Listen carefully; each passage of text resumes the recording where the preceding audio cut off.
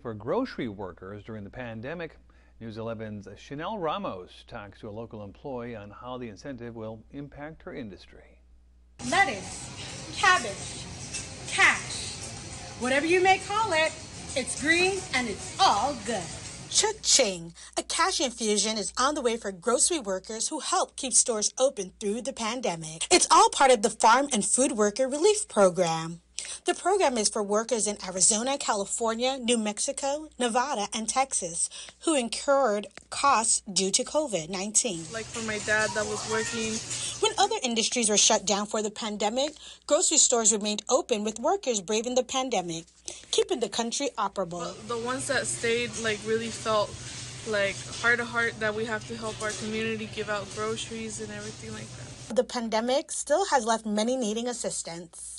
The cash relief of $600 is granted to those who are eligible.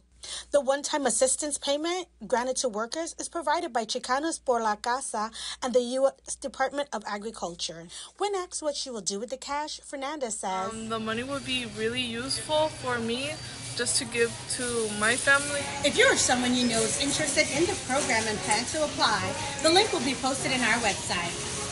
Reporting in Yuma, Chanel Ramos, News 11.